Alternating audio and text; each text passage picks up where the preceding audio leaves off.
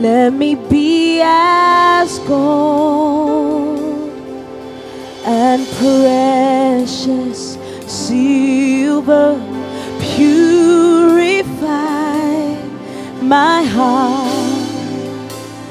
Let me be as gold, pure gold. Sing refine, refine us fire. My heart's one desire is to be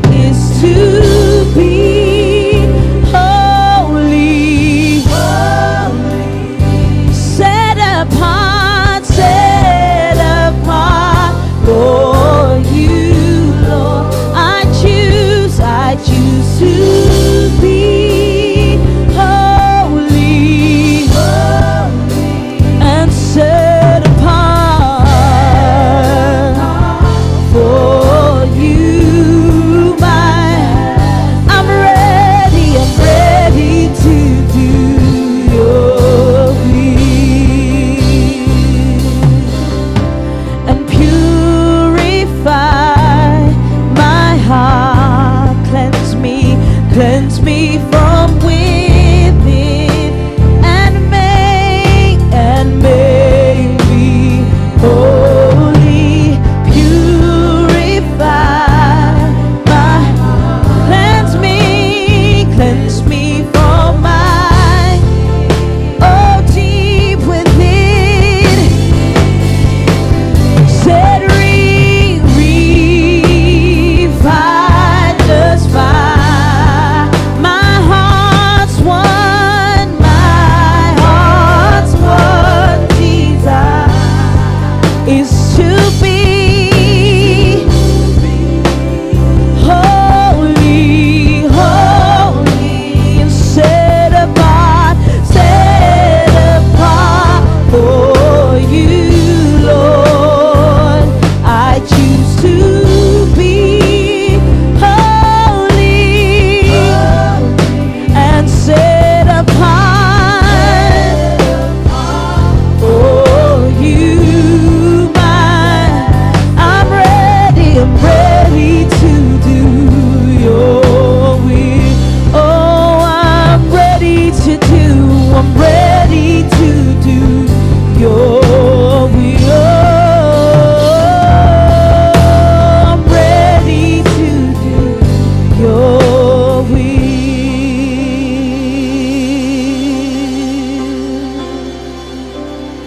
I wanna be tried by fire, purified. You take whatever you desire. Lord, here's my life.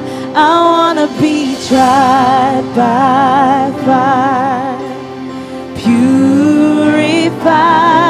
You take whatever you desire. Lord, here's my life. Clean my hands, purify my heart.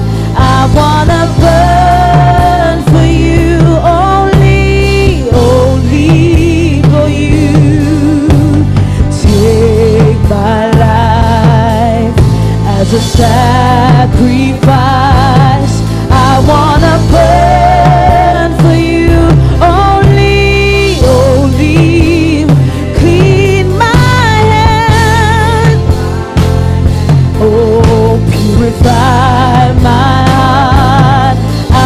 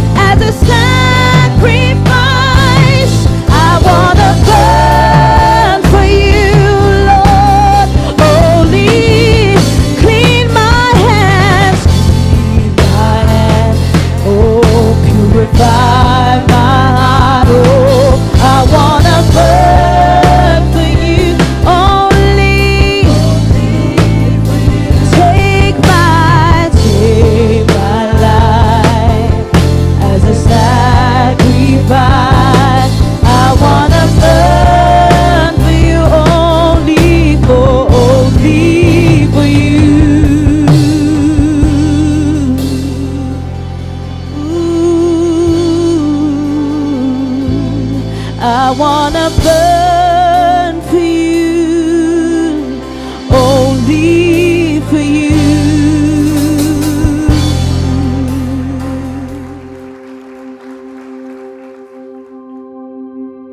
And so what we're speaking about this morning is, what do you see? What do you see? That's the title of the message this morning.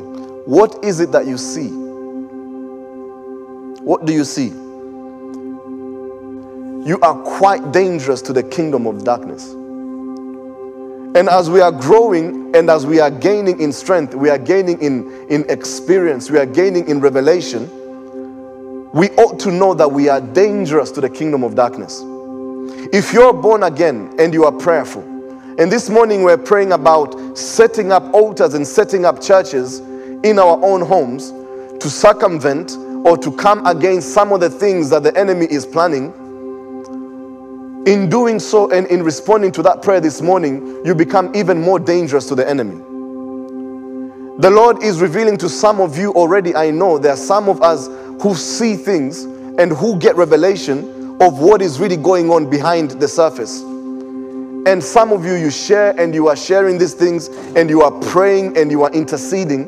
And when you pray, you are coming to a prayer meeting and you are talking some things that the enemy doesn't expect to be exposed, then you are a dangerous foe to the enemy.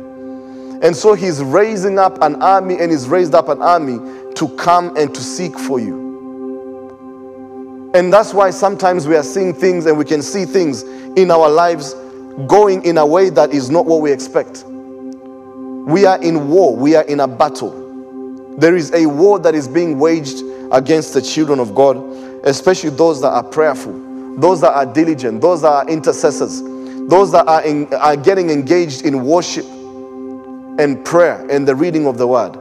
In the last days, there's an army. And I'm emphasizing this not to scare you. I'm emphasizing this not to make you feel apprehensive or scared. I'm emphasizing this because what is coming greater is even greater than this, what I'm saying. When some problems come, it's like they come in a group. Has that been your experience? They come in a group. Your car breaks down, and then the boiler breaks down, and then there is an uncle who needs money back. And it's like everything, you're like, can't you just space them out? Can we handle problem 1 month after the other? Do you all need to come at the same time? And then interest rates have now gone up. Your mortgage payments are more. Everything is coming at the same time. An army is coming at the same time because the enemy has realized that there is something that you are being told from the kingdom. There is something that you are being, the kingdom, the Spirit of the Lord is whispering to you. He is calling and asking that we need to step up as the theme of this year that we have been going through. Step up from the physical realm and step into the spiritual realm, because there are things that you will see there that you can't see here in the physical. And when you start seeing those things and you see God for who He is, your reactions will change and your way of doing things will change. Hallelujah.